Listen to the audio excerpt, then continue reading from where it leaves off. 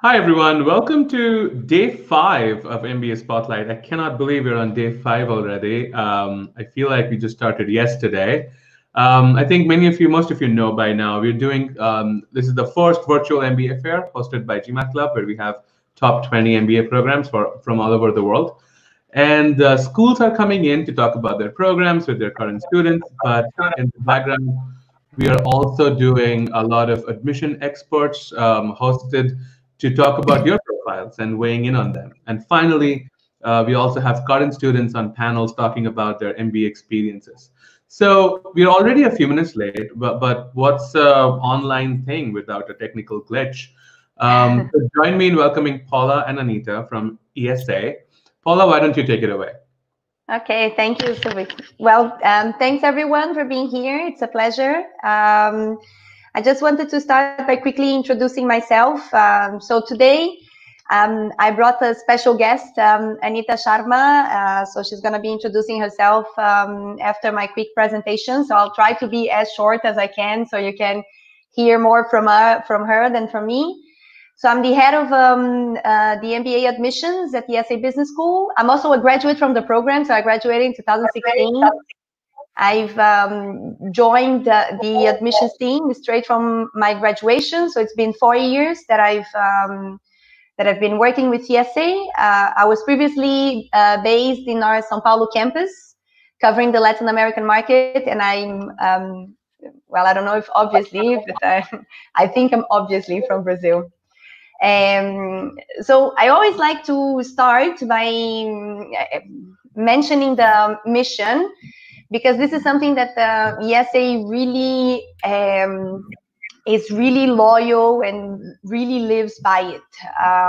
So we were a school that was created with a mission, and this mission is to create leaders that will have a positive and a lasting impact in people, in firms, and society, because they will be responsible and accountable for the decision-making process that they do. So we have strong values that support this mission, that is professionalism, integrity, and spirit of service.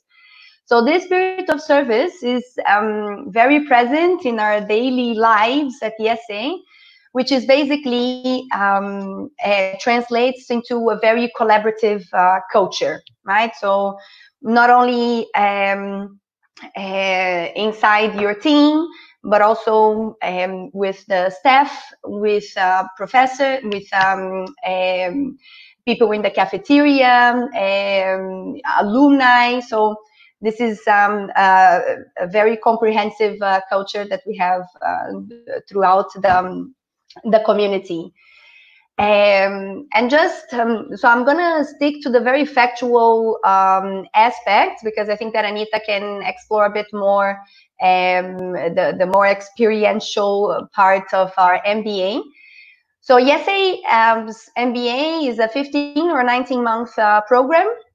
Okay, it's all taught in English, but we do offer business Spanish classes because we think that, well, if you're going to be in Barcelona for 2 years, it's good that you know some Spanish. So the program starts with 2 weeks of business Spanish programs already in the Barcelona campus.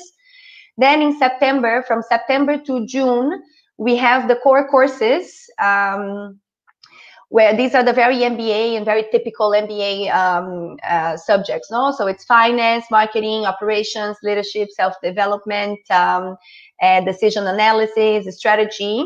And this is these are all mandatory courses, okay? So no matter what you've studied in your life, you're still gonna have the same subjects as everybody else. And I think that this is especially important because, one, we have a very diverse pool of candidates, and the idea is for these different backgrounds and profiles to complement each other. So what I was talking about, the spirit of service in the beginning, really comes into play here, because we do expect people to support each other, okay? During this first year, we get the 350 students, and we split them into 5 sections of 70. And inside these 70, you're going to have a team of 9 to 10 people that you're going to meet every day. And this team is assigned by IESE, so we can guarantee diversity in terms of backgrounds, in terms of undergrad, in terms of nationality, in terms of GMAT. So we have like a very complex algorithm that runs in a way that we can make the team the most diverse it can, but also that the teams are equally strong, right? Because there's some sort of competition, healthy competition, but competition between among teams, because academically we use a force curve. So some people are going to be A's, some people are going to be B's, and some people are going to be C's. So the idea is for you to meet with this team every single day, so you can discuss the cases of the day. So I'm gonna, in the next slide, I'm gonna talk a bit more about the case method. But just bear in mind that this team is it's your work unit, and you will have to work with them every day for the final projects, for the case discussions, and it is a very diverse team. So during summer, if you're going for the 15-month track, you can do electives during the summer, and then when you come back, you have one more term, that is a trimester of more electives. This is where you also have an opportunity to do the overseas modules in either Brazil or New York, which is where we have campuses.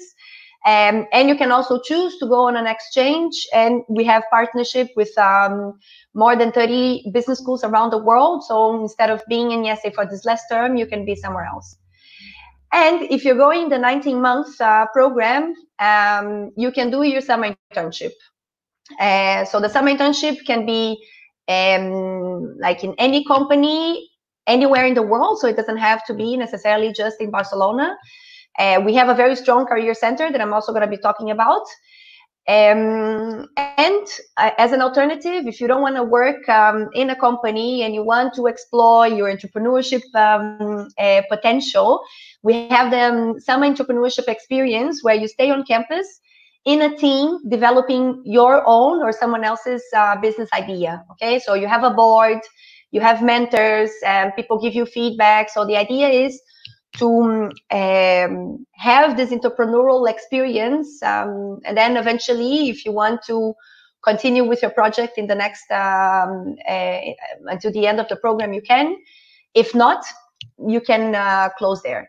And then when you come back, you have, again, the electives, and this is also the moment that you're gonna be able to tailor your MBA a bit more into the areas that you are more interested in. So be it finance or entrepreneurship or strategy or marketing or tech. And you can also do the overseas modules. For the 19-month track, we have an overseas modules that happen in January that can be in Nairobi or Shanghai. So the overseas modules, they are basically an opportunity for you to explore the corporate culture of different regions in the world. No? So we have Brazil, we have New York, we have Nairobi, and we have Shanghai. So you stay there for 2 weeks, have intensive classes, and some of the modules, you also work with local companies in a consulting project. And then the case method. We put 80%, but this is always an estimate. I actually like to say that we work 100% with the case method. And this means that every class that we can deliver through a case discussion will be delivered through a case discussion. Okay, so this is this brings a very practical aspect to the course. Also very intense, because the case method demands a lot of preparation. But it means that the case is a problem that a manager in a specific company in a specific moment in time was facing, and you have to put yourself in the shoes of that manager and come up with a solution, right? So you do that on your own. You think about your solution. So it was me with my industrial engineer, former consultant, Brazilian mindset, thinking about a problem and a solution. And then I came to my team, and it was the Chilean coming from banking, or the Polish coming from private equity, or the Indian coming from healthcare, thinking with a very different mindset, right? And this is where the experience gets even richer, right? And this is the link for the next slide for you to really see how diverse the class is, right? So again, the class of 2021 was a bit bigger. It's usually 350, but we split them into the 5 sections that I already said. 85% of people come from outside of Spain, and we have more than 50 nationalities in class. So it's really a global program, right? And in the pie chart, you're going to see how much we're split. So we do have a reference, and I say from the admissions perspective that we do have a reference of the percentage that we want to bring from each part of the world, right? Of course, there are areas that we're always trying to increase. So Africa, it can be a big challenge. But we always try to have a balance among regions so we can have that diversity. So the combination of the case method in a very diverse pool of candidates or students, it's actually something very unique about IESE, right? Because it's not about learning one way with what the professor is saying, and it's not about sharing the floor with students that are just quiet, listening to a professor speak, right? You learn from your peers, and this is also where the collaborative culture comes into play. So to just finish, before I pass the word to Anita, I wanted to quickly mention our Career Development Center, which basically has a couple of hats, okay? It's the business development hat, where we have our career directors reaching out to companies. So they come to campus, so they send us job postings. So they have active presence during the job search journey of our students. So there's a lot of networking opportunities that are being generated. We have the hat that is very important, that is career management, which is not only because by essence, we are not a headhunting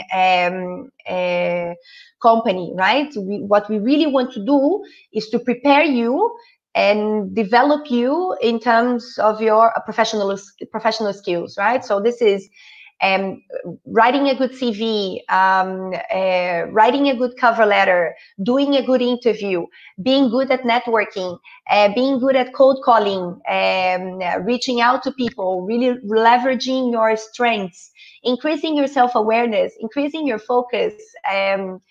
So we take a very, very personalized approach. Our career directors they do have an open door policy. You can schedule as many meetings as you want with them. They actually really like that. I think that they like much more the high maintenance students that are reaching out, that are listening, than the people that are just disappear and never reach out and then come in the end of the cycle saying, now I want a job. So it's a really collaborative process, but at the end, it depends a lot on the student, right? So it will depend on you to get your dream job, right? We're going to give you all the tools, but at the end, it's on you. And then that's a good link to the professional clubs, right? Which is a student, so these are student-driven organizations. We have many that I cannot even list how many professional clubs we have. It's consulting, it's finance, it's responsible business club, it's the women in business club, it's the tech club, it's the private equity club, it's the fintech club. So every year we have new clubs appearing, and they have a very close relationship with the Career Development Center, right? So the clubs, it's a good opportunity for you to develop your leadership skills, because you will be leading a team, and a good exposure to companies, right? Because you invite companies to campus for company presentations, for networking drinks, and you organize what we call the career tracks, where you go to another country. And that's one of the advantages of being in Europe, is that you take a 2-hour flight and you're in Berlin or in London, or a 1-hour flight or in France. So the fact that we are in Barcelona doesn't isolate from the other parts of Europe, right? So it's very easy. So we organize many of these tracks. So we have the healthcare track in Switzerland. We have the London banking track, obviously in London. We have I went to the tech track in London and the startup track in Berlin. And these are all organized by the students, right? So it gives you a good exposure to the companies. And this is our team, just to say that, so in terms of the level of the associate directors, they are all alumni. And I even have some of my friends that graduated in 2016 with me. So Noel, Ziad, Hafa, they are all from 2016. So I think that there is good bonding and empathy, because they've all been in your shoes, of looking for a job, of being a bit lost, of knowing the type of support that you need. And they are organized by sectors, right? So if you go for consulting, Noel is going to be your guy. If you want finance, it's going to be Marcela. If you want healthcare, it's going to be Ziad. But we're also distributed in terms and organized in terms of regions. So you can have more than one focal point in our career center. But if you're looking at either coming back to Latin America or going back to the US, you have Melissa or you have Mike that you can count on, and they're also doing business development in the region. So this was actually so just to finish. The Career Center is responsible for organizing many on-campus events. The two big of them, one of them are the career forums that are basically career fairs where we invite 30 to 40 companies to campus so you can network. So there are company presentations. And then at the end, there's a proper fair where you have an opportunity to just network with the company's representatives, ask questions, exchange business cards. So the October edition, we had these companies. So they always happen in February and October. And then we have other types of fairs. No, we have the Latam Career Fair, we have the Asia Career Forum, and we have other events happening throughout the world. Yeah. So this was all I had from my part. Now I wanted to call Anita. Anita, I'm going to be passing the slides for you. So whenever you say, Paula, please pass, I'll pass. Sounds good. Can you all hear me well? Yes, we can. Thanks, Paula. So hello all. Thank you for joining again. I am Anita. I just completed first year at IESE, and I'm looking forward for the internship months and second year now. So just to give you, a peek into how we came up with the content, when Paula invited me to speak at this session, she was very clear that the intent is to basically, give you aspirants out there a student's voice, and that made us think, what should we really talk about in these 5 minutes from a student?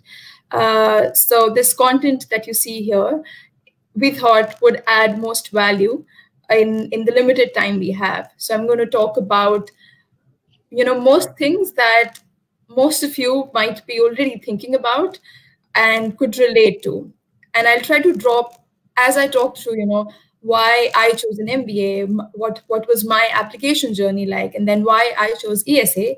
I'll try to drop a few learnings and tips along the way, and hope it helps some of you. Okay, so I think before everything else, it makes sense to just tell you a little bit more about myself. So I am an engineer by training, completed electronics and telecom engineering in India. I graduated in 2014, after which I joined a healthcare consulting firm where I worked for 5 years until I was accepted and I decided to join ESE in fall 2019. I was granted a 4-day fellowship and scholarship, which of course made the decision and the ability to take on a big journey as an MBA easier. So in the first year at my MBA, I secured an internship and a full-time offer with McKinsey Company. Thereafter, I ran for elections for a consulting club, and I was elected as the president. So that's really a quick synopsis of my 6 or 7 years so far. Paula, we can move on. Great. So why MBA? I think I had 4 major reasons to pursue an MBA. I had a stimulating job, which of course was fulfilling my quest to learn and grow. But there were clear needs to pursue something larger and beyond. And for me, those 4 reasons were first to create or to be part of a global network of not just students but professors, learn throughout my MBA career, but more importantly, a network that would stand with me until many years, even after I finish my MBA. Second, I wanted to fill gaps in my otherwise only technical education. As you can guess, I was an engineer with no understanding of finance whatsoever. So I definitely wanted to get a good understanding of the management and business world. Thirdly, I wanted to experience a new geography, but at the same time, a geography which was diverse enough to challenge and shape my my personality and thinking. And of course, in doing so, I wanted to get access to the jobs and firms of my interest. And lastly, which I think is most important, I wanted to allow myself some time, because I'd been working for 5 years, and I really wanted to allow myself some time to see what's out there besides the kind of job I'd been doing. So that introspection and some time to discover my interests really led me to an MBA. Moving on, I would like to talk about my MBA journey. And this sounds, I'm sure you guys would relate to this, no matter at what point in the journey you are. So besides, I think despite going into my journey, I would rather actually use this time to give you a few tips based on what I learned in this process, because I was in your shoes not long ago. So of course, this long journey starts with the longest, the most tiring step of taking the GMAT. And then you move on to shortlisting schools. Then you move on to another tiring journey. Just when you think that you've given the GMAT and everything is all done, you realize that writing applications is tiring, and it needs conviction. And then if everything goes well, you get interview invites, and if everything goes well, you get that beautiful admit letter. So I've added 2 tips for each journey here, which I hope benefit some of you. With GMAT, I would say don't fret at all if your score is less than 700. With international schools, with top B schools, there are so many other parts of your application, of your a profile in easy words, that matter much more than a 710 or 730. I have classmates with below 700 scores with amazing internship opportunities at their hands. And those are people, I think those are some of the most talented and capable people. So of course, don't fret about a low GMAT. Secondly, allow yourself some time between you take the GMAT and before you start writing your applications. The reason I say so is because GMAT is draining and you do not want to be tired when you start writing your applications. Give yourself some time for this reason, but also in case you think you want to retake the exam and you have a good chance of improving your score, I think that buffer time always helps. This is something I didn't do. Fortunately, I didn't suffer at the hands of this error, but I think it could be a good tip. You can always recoup, get back some energy, and then prepare yourself for committing fully to writing great essays. Shortlisting schools, I think this is so important. There are great schools all around the world, but it's important to know what do you want out of your MBA and accordingly select the schools you would like to apply to. But going a step further, follow a strategy, create a preference list of schools, and try to distribute those schools across rounds. it usually doesn't make sense to apply to too many schools in round one. Believe in yourself and go with maybe a couple of schools in the first rounds and then see how things are turning out, and then reapply round twos, round threes. But I think what helps most is leverage the early rounds for your top schools. Those are good places to not only secure or not only increase your chances of admissions, but it also allows you enough time to get your visa sorted, to understand the culture of the new country you're moving into. And sometimes also, I think these rounds increase your chances of securing scholarships and otherwise, just securing funds from elsewhere.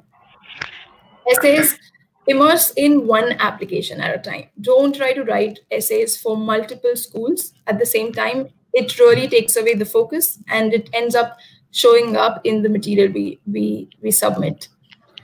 Try to know the school values very well.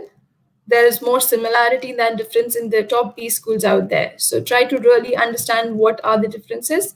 Try visit campus if you can. It'll be fun. Definitely come to Barcelona, I would say. With interviews, I think the biggest tip is just be yourself. My biggest learning in the interview process was that this is not like a job interview. Actually, these were much more candid than a job interview. So being yourself helps the interviewer, but also helps you as well. We're running short on time, so I'm going to quickly go to the next slide. Why I chose IESE, and I think this is probably where I would like to spend a little bit more time. So I did apply to a couple of other schools in Europe because I was clear that I wanted to study in Europe for the kind of diversity the continent and the geography offers. So having applied to a couple of schools and fortunately having had the chance to select where to study, because I did get other acceptances as well. I think I stood. What stood in front of me was the big decision of choosing where to go. The reason I chose IESE, whenever I think back, there are so many reasons that come to my mind, but I think these are the 4 big reasons. First was definitely the case method teaching. It is so unique. I don't think we can justify this by just explaining to you guys unless you really sit in a class. The experience of sitting between 70 very different backgrounds and not listening to a professor, but actually making arguments and then listening to somebody else's arguments, it is almost transformational. I've had so many moments where I've walked into a classroom with a certain recommendation for a case in my mind, but within 15 minutes of the class, my perception has changed. So that's the beauty, and I think that's the way one learns. And in 2 years, you do this 700 times. So I think that's an amazing amount of learning. The Career Development Center, I think one big outcome of an MBA for anybody is to get the job they want. So was the case for me.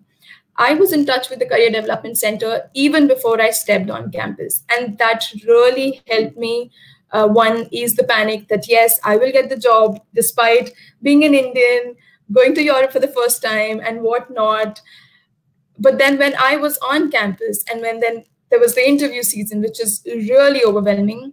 There's so many people to support you, to mentor you, to listen to what you have to say sometimes without giving advice, and also just make sure that you're well prepared before you sit in front of your dream job interviewer, so to say. So that I would really credit my success to the Career Development Center and the club. Diversity, culture, and values. I wouldn't go deeper into this because I think it's well self-explanatory.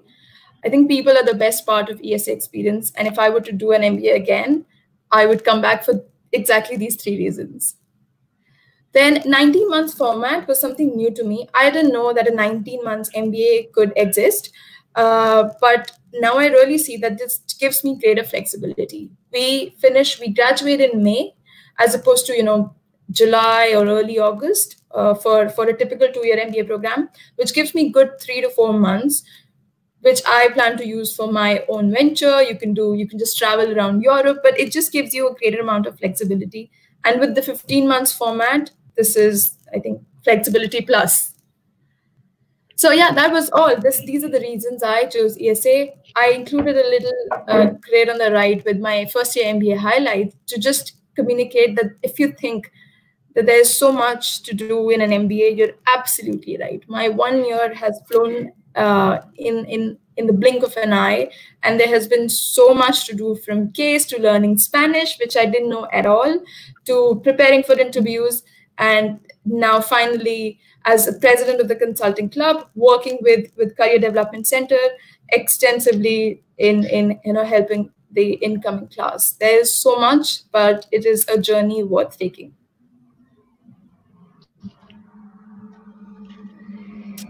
So awesome. I think that's Echo. Interesting. I hear a bit of echo. But thank you, Paula. Thank you, Anita, for sharing your experiences. So we have as usual, we have a ton of questions. So I'm going to throw some questions at you, but I'm going to try to keep it sort of in sync. So I have some admission question for you, Paula. I have some MBA experiences question for you, Anita. And then, of course, we have some recruiting questions that you both can jump on. That sound good? Sounds good. Okay, awesome. So starting with admissions first, so there's a lot of different elements in the application, and a lot of that Anita went through, and she did reinforce on the point that the GMAT or the GRE or the test scores, they're not everything, right? And you have a lot of different elements of the profile. So Paula, do you want to give us a quick lowdown on what are some of the elements that you should really, really focus on other than test scores? Yeah, okay. I think that's always a good question to ask each school that you're applying to, right? Because the schools will have different priorities. Mm-hmm. At ESE, I actually like to like split this answer in two, right? Because from an admissions perspective, we have what I like to call the hygienic factors, no? And the hygienic factors, they are basically the more hard part of your application that you can't change a lot. So it's going to be your GMAT, it's going to be your academic performance, your career progression. So that's the part that basically all the top business schools are looking for, no? So I think that everybody is looking for high performers, people that have contributed in their company. So this is specifically important to try to show through your CV, especially the contributions and the achievements that you had in each of your positions in each of the companies that you've worked. Right. More than just focusing in your responsibilities, right? I think it's more the results that you brought to the company.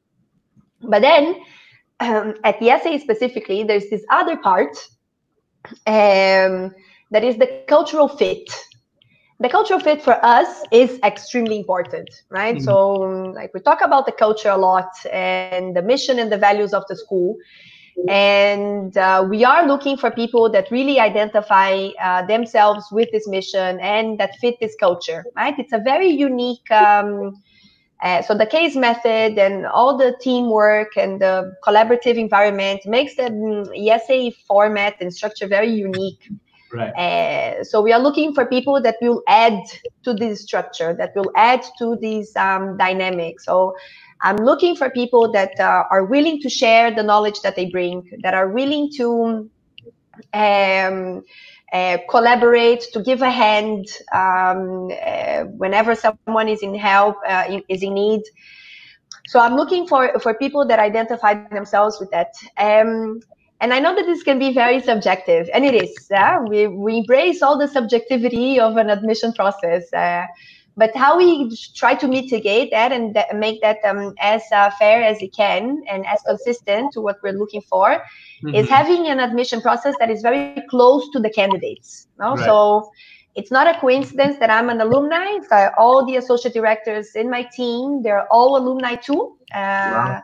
So we kind of been through the experience, and we know what it is and what it takes to be an ESE student. So we're always in our mind trying to ask the question, would I like to have this person in my team, right? And like, we're very high touch. So my team is actually organized by region. So depending on your country of residence, you will have an associate director that is responsible for your region. So make sure to reach out, right? And I think that that's a way to stand out, right? Show commitment, do your research, show engagement, because that will help you during the process. Awesome. So I have a few more application questions, but I'm going to try to get the MBA experience question as well, and then do an application question with you, Paula, at the end if you have time. So for you, Anita, you mentioned that you're joining consulting, and you're joining consulting in London, right?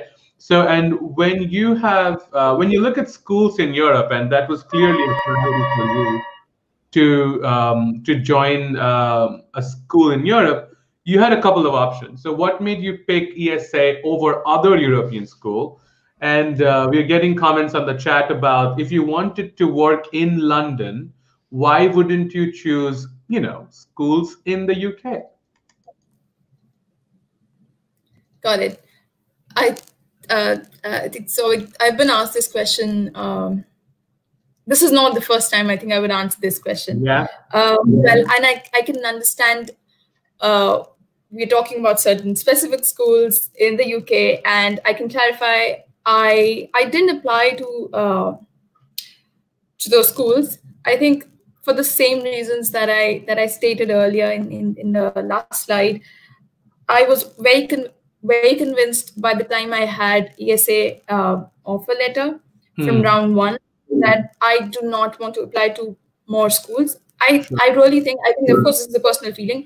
I didn't see enough difference to go through the process again when I had an offer with a scholarship from my dream school.